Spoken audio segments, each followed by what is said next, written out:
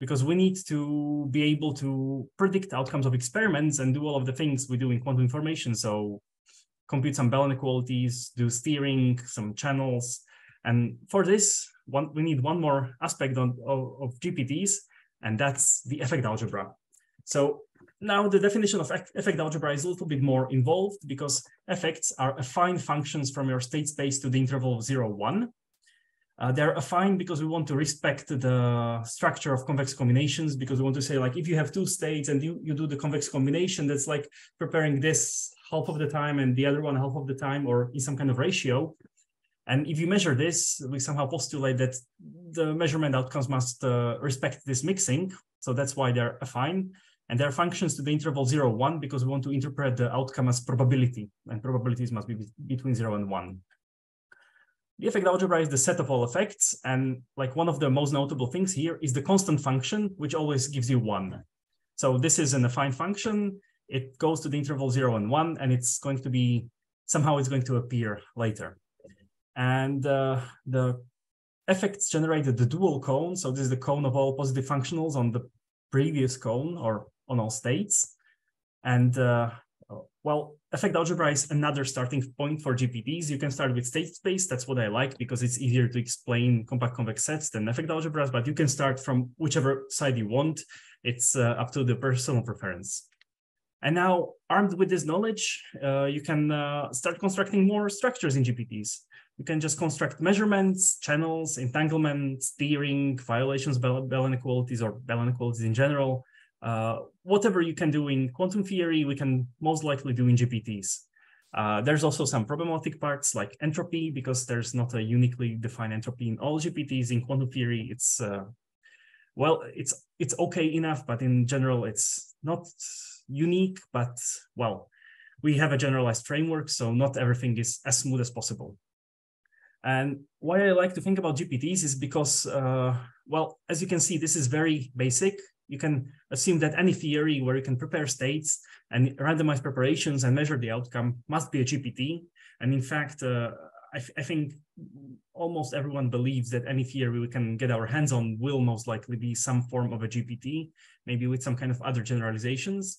But in principle, this is so general that most people consider it enough. But also, solving problems in GPTs is inherently harder because you have way less of a structure, because this is very simple framework. But if you solve something in GPTs, you usually understand it so well enough that applying the solution to quantum theory it's like a corollary. It's like the easy part. It's like the, you know, it's a nice part. And I'll now try to somehow show you one of the problems in GPTs and how it can be applied to quantum theory. But before that, I should somehow maybe explain how this actually connects to quantum theory, because, well, this is actually what you know. So I think, can you wait a bit, because there's a question for the audience. Sorry, if you have any questions, please shout, because if you raise your hand, the camera is moving. I don't really see it. Okay. Can you hear me? Yes. Hello? Yeah, so my question is, like, you said that basically any physical theory can be casted as a GPT. So is it like a, okay, so like what are the underlying assumptions on this physical theory? Because you presented like mathematical formulation, right? But like for such a statement to be true, there have to be some assumptions that you make, right? Yeah. Yes. Comment on this. Yes, of course. One can actually formalize this in a more axiomatic fashion, and for that it's easier to do it for the state space. And here you assume that you have a set of preparations. This is everything that you can do in a lab. You assume that the set is closed in some kind of topology, because you assume that, okay, if I can approximate some state arbitrarily well, then I can probably prepare that one exactly, or so exactly that, or so close that it's basically there. The third assumption is convexity, that you can do these randomized preparations where you basically go in the middle.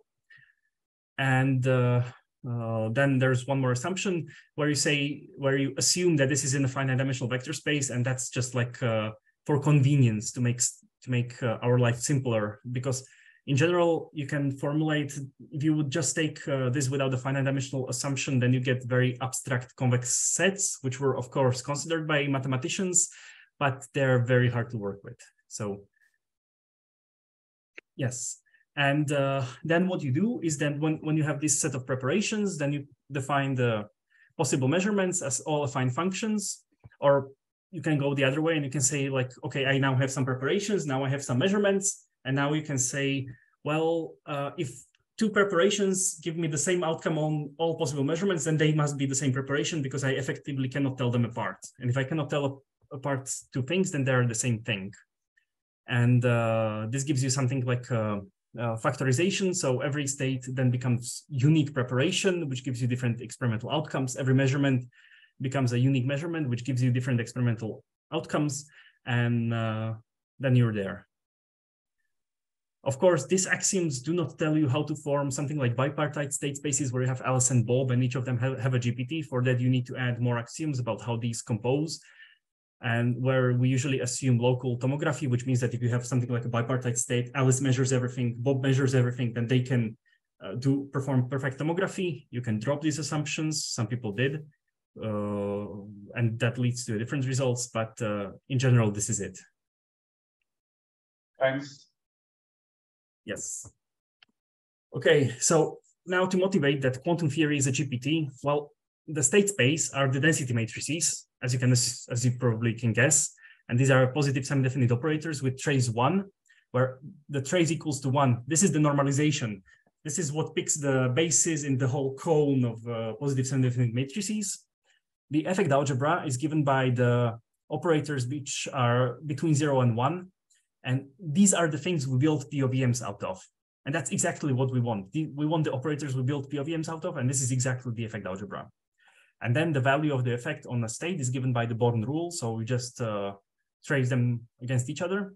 And this gives you quantum theory as a GPT. And you can already see that the Bloch sphere is a sphere. So it's a compact convex set. And we can just start from there and do everything on. But the one thing is that this convex formalism somehow forgets that there's an underlying Hilbert space. Because the Hilbert space of the vectors, in a GPT, you don't have access to this. You only have access to density matrices.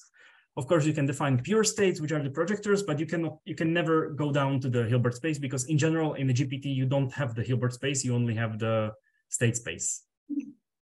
And this is what makes it more general. And this is what makes some calculations harder, but this is also what enables other interesting results. Of course, I promised that this will also include classical theory, and it does. And in GPTs, the classical state spaces are simplices, which means this is a state space where all of the pure states are linearly independent. And because they are linearly independent, you can then prove that you can perfectly distinguish all of the pure states. So this is, for example, something you cannot do in quantum theory because the 0 state and the plus state, you cannot distinguish them.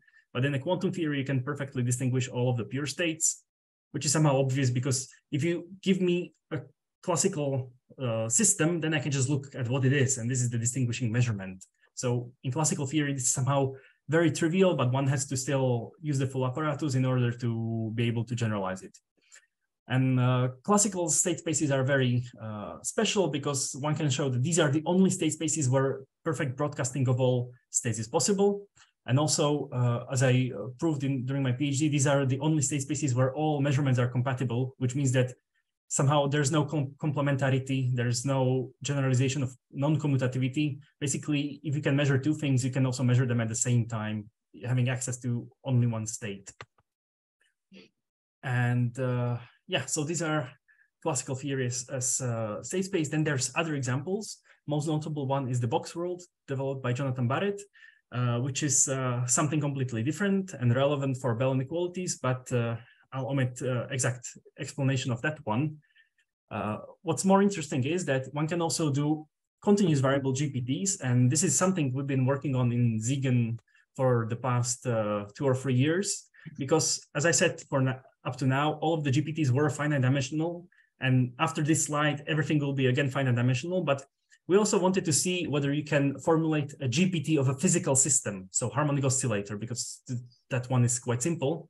And we realized that you in fact can do this, and you can write down GPTs of physical systems, which are different from classical and quantum.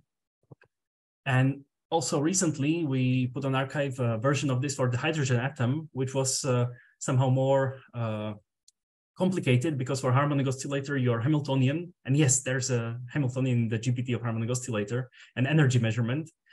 But for hydrogen atom, the time evolution is more general, more hard to work with, because your Hamiltonian is not a polynomial anymore. There's the 1/r in potential. And this somehow complicates things. But on the other hand, we managed to do this. And for example, for the hydrogen atom, we were able to compute something like predictions of scattering experiments or perturbations of a general GPT hydrogen atom by lasers and resonant light. So one can do this, and this is an ongoing research.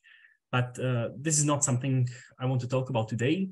Today, I want to talk about a different question.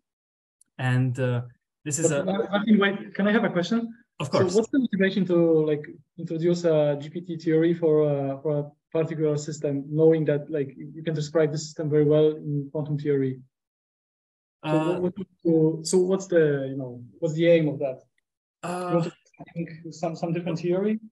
So for the harmonic oscillator, the aim was to see whether we can do this, because somehow if you have a GPT, you have preparations and measurements, but to have a physical system, you also have to have time evolution and all of the other aspects, like full-fledged dynamics. And one, for example, knows that in finite dimensional GPTs, the dynamics are often trivial or do not give you much of an interesting results.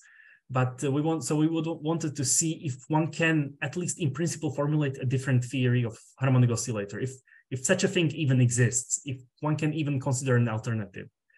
And do you get something that is larger than quantum theory, or like belong to quantum theory? It's completely different. So in what sense?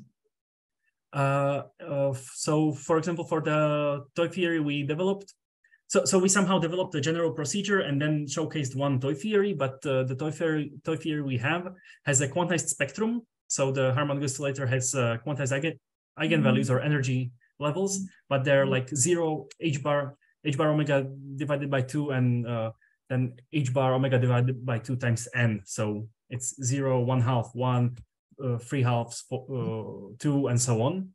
So quantized spectrum means it's not classical, but also it violates preparation uncertainty relation. So valid states of the system are Dirac deltas in phase space, which means it's not quantum. So it's just a completely different theory. Okay, thank you. Yeah. And so this was the motivation, but as I'm going to try to explain, I think that GPTs are also useful for research into quantum information and into practical problems. And we are now working on some kind of results that where we would apply these GPTs in phase space, these continuous variable ones, to obtain relevant results for quantum theory. So somehow the motivations are on the foundational side, but also on the application side.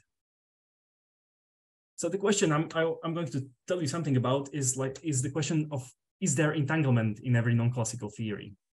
Because we know that classical theories are the ones where everything is broadcastable, where everything is jointly measurable, and we know that there's no entanglement in classical theories.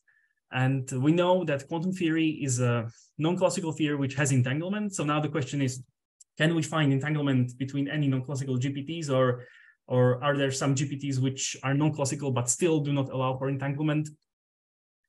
So at this point, you can see this as a purely foundational question, which somehow just investigates the nature of entanglement.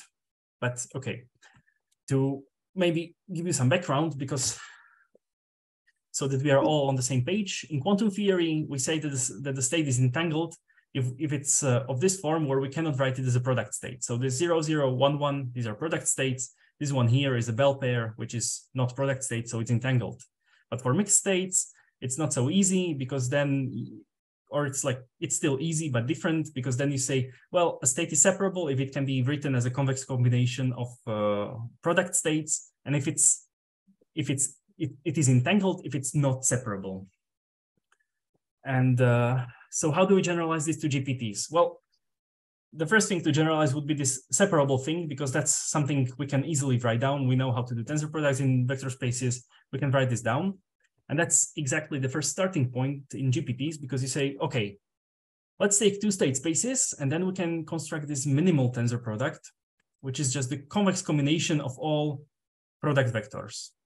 So somehow we can see this as a type of tensor product where you have Alice and Bob. Alice has the first state space Ka, Bob has the second state space Kb, and you allow them to prepare any state and talk about it using classical communication. And then they can only prepare states from this set. So it's something like LOCC preparable set from the viewpoint of quantum information. But as I said, in GPTs, there's a duality between preparations and measurements, because you can start from preparations or you can start from measurements. This starts from preparations, but one can also do the same trick for measurements, and this is called the maximal tensor product. And these are all of the possible states of the system if you allow Alice and Bob to measure only LOCC implementable measurements. So somehow you say that, okay, Alice, you can measure only on your system, Bob, you can measure on your system, which means that the global measurement is on this product form. And it must be a valid state of the system, so it must give you a positive result. Moreover, it must be normalized, because, well, normalization of probabilities. And so these are the two options, but in general, if you have a concrete theory, you usually don't go for one of these options, but you want to go for something in the middle, because usually your state space of two systems, so if you put two systems together, this is going to be here KAB, which must contain all separable states, because you assume that they can at least LOCC prepare any state, but must be contained in the set of all states which are valid on LOCC measurement, because then again, you assume that Alice and Bob can do LOCC implementable measurements. So we get this chain of inclusions, and usually we have something here in the middle. This is also the thing in quantum theory, because in quantum theory, what we would get here, if we would assume Ka and Kb to be quantum systems, then this would be the set of all separable states. This would be your quantum state space given by the tensor product of the Hilbert spaces. And what do you have here? This maximal tensor product would be all matrices which are positive on tensor products of PSD matrices. So people either call this entanglement witnesses or block positive matrices, depends on whether you come from math or physics. But we know that the quantum state space is exactly in the middle, because we have entangled states in quantum theory, but we also have entangled measurements. So it must be strictly bigger than the separable thing, but strictly smaller than the maximal thing. And now the question at hand is, well, okay, so if I know that the two state spaces are non-classical, are the two bounding points different? So is the minimal tensor product different from the maximal tensor product? Because if they're the same, there cannot be no entanglement. But if they're different, there at least in principle can be some either entangled states or entangled measurements, or you postulate that there's none, but at that point, the mathematics is not forbidding you from having entanglement, it's your postulates that are doing that. So this is the first question. We want to know when these two tensor products are different. And now, if you would go through all of the slides, try to write this down for classical theory, you would soon realize that for classical theory, they're always the same. So if one of the state spaces is classical, the minimal and maximal thing are the same, which just means that if Alice has a classical system here and Bob has any other system, well, there cannot be any entanglement between them, because you cannot entangle yourself to a classical system because it's classical. And this was already observed by George Barker in late 70s and early 80s. And there's a very nice paper about that in linear algebra and its applications. But this is actually pure mathematical paper, and it's not even talking about state spaces or GPTs. He's just talking about the cones which contain the state spaces, because in some sense you can boil down this problem to the underlying cones, and you don't care about the state space, you just care about the cone. And this is very nice, because if you have these cones, you are just working with ordered vector spaces. So somehow this is a problem in mathematics, in algebra, about ordered vector spaces and their tensor products. And this is where the mathematical thing begins, because now we forget that this problem comes from GPTs and we just want to solve a mathematical problem. And for 40 years, nothing happened. And then after struggling for a few years with collaborators, we managed to prove that, well, if your state spaces are non-classical, then always these two things are different, and you always can have some entanglement between your two state spaces. This was actually not very simple proof, but in the end, after generalizing all of our ideas, we managed to prove this, which was very interesting collaboration because we did not even have Zoom calls back then because the proof was finished in 2019, and I did not even know back then that Zoom existed, but we just did everything over emails, and it was very nice. So you can find it if you're interested. The original proof is in Geometric and Functional Analysis, published in 2021. But then we also wrote a physics-oriented version of the proof, which made it to PRL, where we somehow connect our ideas to existence of generalized superpositions, because somehow the proof goes that if you have two non-classical if you have two cones generated by non-classical state spaces, we know that they can be entangled, and we can construct something entangled between them if they have some kind of property. And so then the goal was to prove that every non-classical cone has this property, which is nice because instead of having to care about two cones, you just care about one cone and prove that it has some kind of property. So it somehow like cuts your problems in half. And once we prove this, we realized that, okay, but this property, it would be reasonable to call this generalized superposition, because somehow we require that there's like two pairs of states and measurements that can distinguish these states, and the lines between the states like intersect each other. So think of something like 0 and 1 and plus and minus states. The structure that the 0, 1, plus minus states give you, this gives you entanglement in quantum theory. And we somehow then in this PRL explain how this gives you entanglement in any theory, which is non-classical, because in order to have this structure, it must be non-classical. And that's if and only if. So, but yes, but the first paper is pure math. Wait, so I have a question. So what do you consider, I mean, this Ka, so when you call Ka to be non-classical, I mean, if it's like...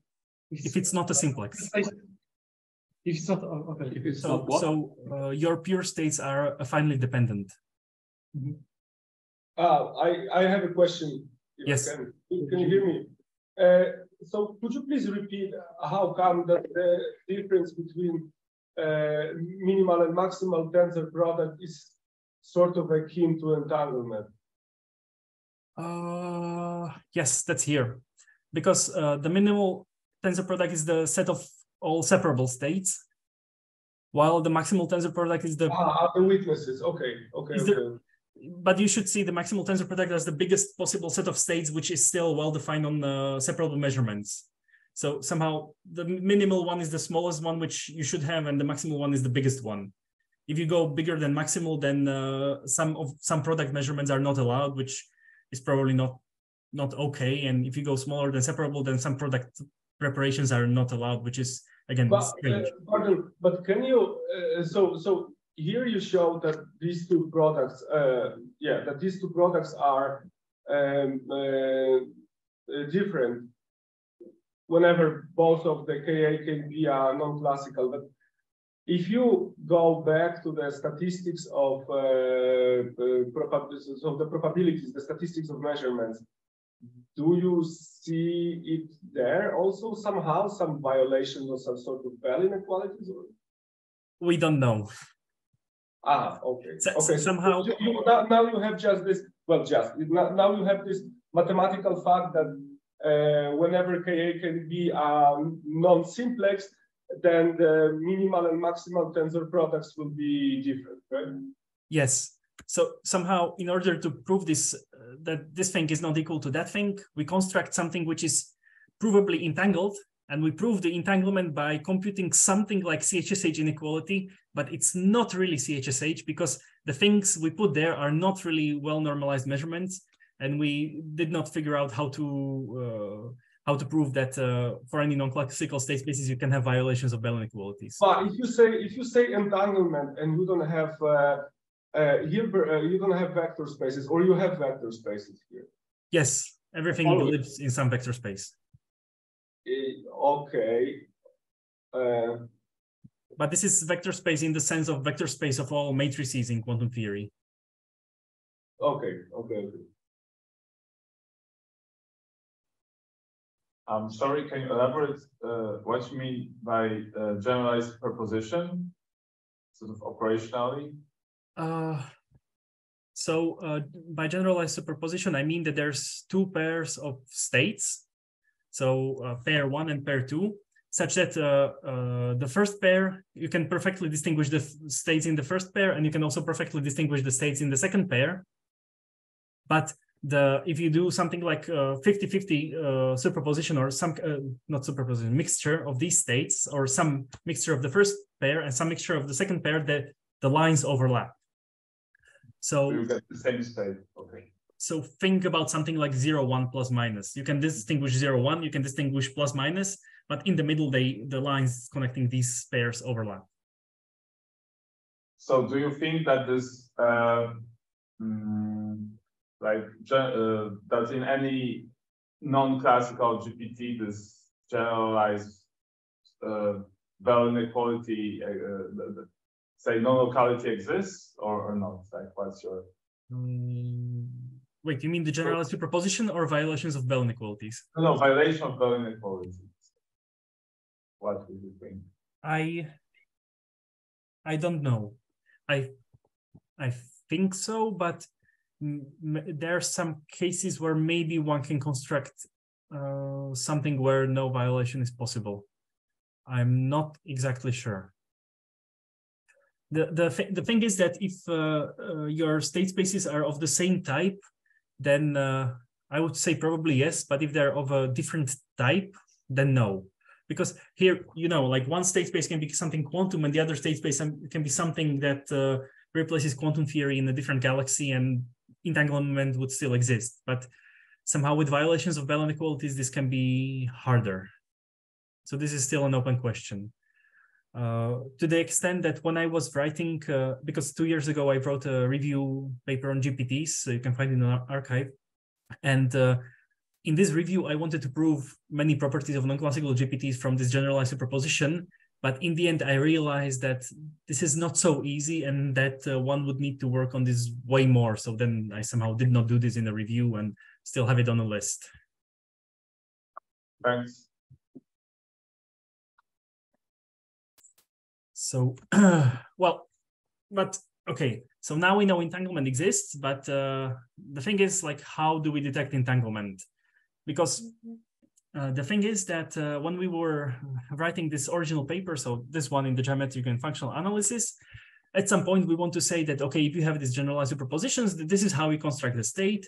It's not separable because of this, and it's because of this. And to show that it's not separable, we had to do an explicit calculation. And what you see here are just 1.5 pages from the paper, which is like a short excerpt from this calculation. In fact, I did this calculation myself first, and it takes 12 pages of simplifying formulas of this form. And we submitted this for review. We submitted it to Math Journal, so the report came back something like 1 year later, because that's the standard thing for math journals. And the referee said, like, okay, this is okay, you proved it, so it's true, and that's well enough for mathematics. But somehow the referee commented that the proof is really not nice, and it's just something like, now you sit down for 6 hours and simplify these things until you get something like, because all of these things you have here somehow simplifies to the small formula here at the end. I hope you can see my cursor where I'm pointing. Not really. Well, we can see your cursor, but we don't see the formulas. Just see some lines on the wall. Yeah, but okay, you don't have to see the specifics. It's just like the 2 lines at the end. And I remember that we discussed this with my collaborators on Friday evening via emails. And at some point, I said that, okay, while this is true, maybe we can have a different proof, a simpler one, because we can say, like, well, if it's separable, it must have this property of symmetric extendability that I'm going to explain soon enough. And probably it is not going to have that property because it should simplify in this case like this, and everything should hold. To which Guillaume, the first author on the paper, one of my collaborators replied that, yes, this sounds reasonable, but they were trying to prove this for a year and didn't manage to do this. So this felt like a challenge, and this felt like a very nice challenge. So the next hour I spent looking up the proofs about how one does this in quantum theory, because this is a known proof technique in quantum theory. But then it was 6 o'clock, and I was at home because it was during the lockdown. So I went to have my dinner, and then spend some time with my family, put the children to bed. And then at 8, I told to my wife, like, okay, I'm sorry, but now this evening I have something in my head. I have to work. At this point, my wife already knows me, so she knew that at this point, it's like doing anything else is pointless, and I just have to look at this. And I remember that I ended up at 1 in the morning sending an email to all of the collaborators saying that, hey, if we generalize this proof like this and do this differently and this holds, then we get the proof in all GPTs. And this is what I'm going to explain now. So it was essentially done in like one night, but then it involved way more work. Yes? So you said in one evening. Yes.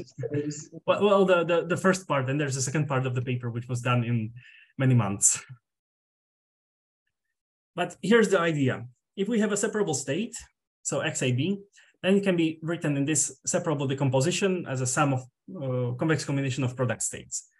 But then for any n, we can construct what we call symmetric extension, where you just take the B system and just add the tensor power. So you just copy the B system many, many more times.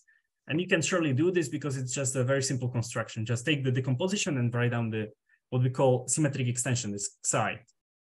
And from this, you already get one implication. If your state is separable, it must have any symmetric extension for any n.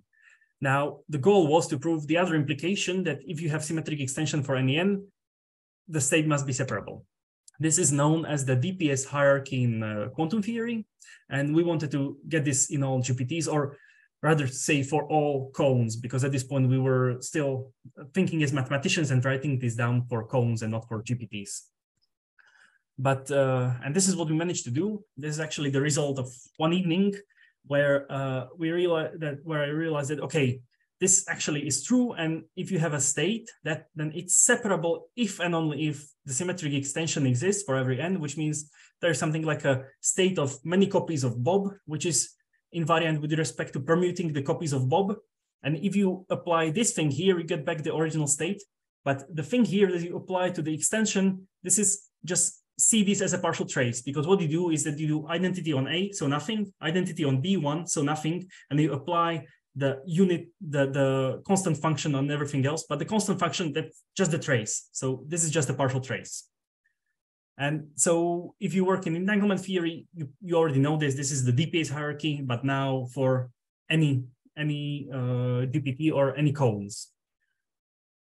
This is quite nice result because it allows us to detect entanglement in GPTs. And then, of course, we did not stop here, but we also characterized all state spaces or equivalent where this hierarchy is finite, because we realized that sometimes you have like a very special state space where you just cut off the hierarchy at the finite n, and that's it. You just test it up to that n, and anything else is trivial. So that's the second half of the paper that took a few more months to finish. Was there a question? No. Well, actually, I wanted to ask something. So this Doherty-Parrilo, I forgot the first, not Parrilo, Doherty-somebody. Sorry. I'm sorry, I don't hear you very well. Sorry. So this hierarchy has like has approximate versions in quantum theory, right? Like if you just know that you know for finite dimensional systems specifically. So is it possible to prove analogous statement for GPTs? I would have to know what approximation you have in mind. Well, like typically one considers one norm, right? Like you kind of, it's more like a quantitative question. So like how close your state is to a separable state, right? And you know that if it has a symmetric extension of certain degree, then it will be like the higher the degree of the extension, the closer you can find a separable state. Yes. Yes, you can do things like this, because then you are just approximating over the set of n extendable states and looking for some property. So yes, you can write this down. Or Well, I would have to see this. I would have to look at the specifics, but most likely, yes. Thanks. All right, so we have a generalized DPS hierarchy which can detect entanglement in GPTs. But, well, now for something completely different, because now I have to explain a problem which one can actually solve using this approach. So now we've been to foundations, we've been to mathematics, now we go to quantum information and to actually useful results. So if we have a quantum state, it can be entangled, and this is good because we need entanglement for protocols, but also not all entanglement is equal, and one can somehow quantify that some entanglement is better than other entanglement, because even for vector states, you have, for example, something as a Schmidt rank, which tells you like if you have an entangled state, then you can decompose it in this form, this Schmidt decomposition, and the Schmidt rank is the number of summons you have to have here. So Schmidt rank 1 separable, Schmidt rank 2 non-separable, and Schmidt rank higher also not separable.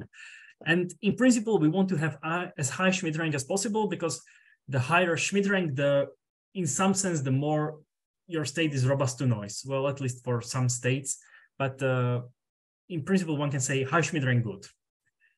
So how do we quantify Schmidt rank for mixed states? Because, well, we will be working with mixed states, whatever we do. Well, we have to introduce Schmidt number, where we say that, okay, this state has a Schmidt number k if we can decompose it as a convex sum of Schmidt rank k states. Of course, some of the people can now object that this is not the uniquely best measure of high dimensionality of usefulness of entanglement, because somehow we can have like one state which has Schmidt rank k and the number in front of it can be very small, and you can have a lot of states with Schmidt rank 2 and a lot of product states. And this is not really a high dimensional entanglement, but this is the one measure that I'm going to be use now, and one can also consider other ones, but this is the one we work with. So this is dimensionality of entanglement, and in principle we want to have high dimensional entanglement, but also we have to certify that the entanglement is high dimensional, because somebody can tell you like, hey, I can make Schmidt number 10 states. And you say like, okay, but how do I trust this person? This is like a private company. They can be selling me something completely useless. How do I know that I can trust them? How do I know that it does what it does? And so for this, one has to develop something which actually tests whether a state has a high enough Schmidt number. Moreover, the way we want to test this is in a semi-device independent way, or in a steering scenario. And what's this? Well, we have a state between two parties, A and B. A is for Alice, B is for Bob. And the thing is, we don't trust the state, but we also don't trust the Alice, because imagine the state was prepared in Russia, Alice is someone in China. You don't want to trust any of them. You just trust what you have. And this is the scenario we want to work with. And it can be actually done. And this is also done experimentally. So what we do is that we assume that we have this state between Alice and Bob. We are the Bob. We don't trust Alice. We don't trust the state.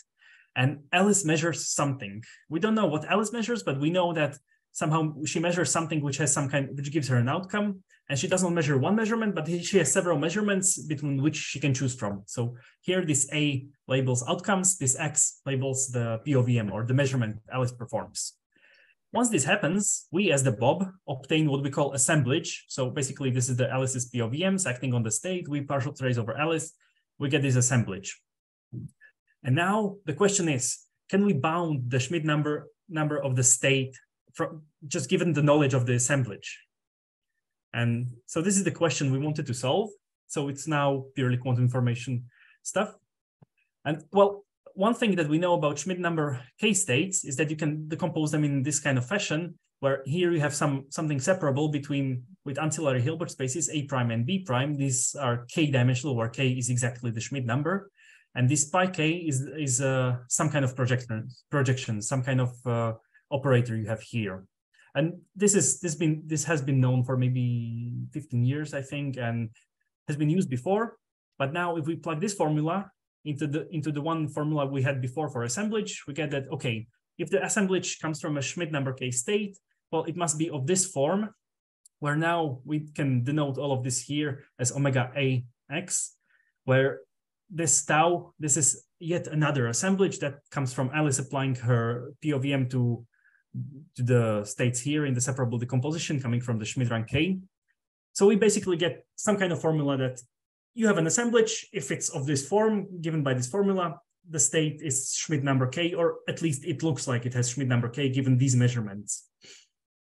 Okay, but what do we do now with this? Well, what we have here, this omega A given X, this is something like a separable product of assemblage and quantum state, because as I said, these taus, they're assemblages, and these rows, they're quantum states. Well, in quantum theory, we know how to detect entanglement between two quantum states, but here we have to detect entanglement between assemblage and quantum state. And this is not a quantum problem, because assemblages, although they are quantum objects, the state space of all assemblages is not the quantum state space, it's something else. So if you want to now detect entanglement here, what you can do is that we can use the generalized DPS hierarchy, because that worked for all GPTs. And we just have a separability problem in some GPTs. And this is what we can exactly do, because now we can prove this theorem that, okay, if this state is separable, then it must be Schmidt number K, or equivalently, if it has symmetric extensions, which gives you this hierarchy that we had before, then it's separable. But now the hierarchy must be formulated in a GPT sense, which means that this is not just the usual DPS hierarchy. It's like DPS hierarchy with extra constraints. Because the nice thing is that even though assemblages, they don't form a quantum state space, they still consist of PSD matrices, and you can write this as a SDP problem. So in the end, what we get is that using the results before on DPS hierarchy in GPTs, one gets the tight SDP hierarchy for semi-defined independent certification of Schmidt number. And moreover, once this was implemented, this gave better bounds than almost anything that was known before, which I think is a very nice result, because this somehow, starting from this entanglement problems in foundations and mathematical problems of tensor products of ordered vector spaces, one now can apply this to a useful problem of certifying Schmidt number of states, get a SDP hierarchy which can be computed on computers. You can just write this down and computer will give you a number, and then you can interpret this number as some kind of noise bound, and it actually works quite well. And yes, so with this application of the previous results, I'd like to thank you for your attention, and please, if you have any questions or comments, I would be happy to answer them. Thanks, Martin, for your nice talk. Do we have any questions? Okay, so maybe I have some questions. So the first question is, do you know any quantum information application of states that have certain Schmidt number or Schmidt rank? I think the most interesting thing is the noise robustness, that from Schmidt number and Schmidt rank, you get higher noise robustness than with lower one. Yeah, okay, but do you know any application in which, like, if you have a higher Schmidt number, I don't know, with higher probability, you can guess something or do something better? No, I'm sorry, no. And would you be able to, so why you formulate this for the semi-device dependent formalism? Why not for like device dependent? So why you cannot detect like Schmidt number with violation of the inequalities? This is somewhat of a coincidence, because this problem was considered before by Rope Ula, who used to be PhD student in Siegen, and he was interested in this and wanted to somehow get better, like this. We discussed this in Siegen and wanted to get a better bound. And so that's somehow why we went on with this formulation. But in principle, something as a follow-up work that we are working on is that if you assume that both Alice and Bob measure, then what you get here is not just a separability between the assemblage and quantum state, but between two assemblages, and you can do the same, you can apply the same tricks and again get a SDP hierarchy for detecting this.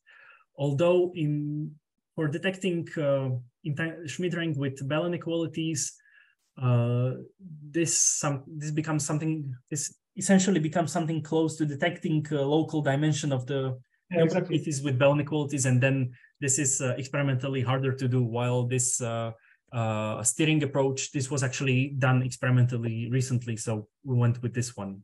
Okay, any other question? So are there any questions from the audience that is online? Okay, so if there are no further questions, let's thank Martin again. So thank you, Martin. See you. Thank you very much.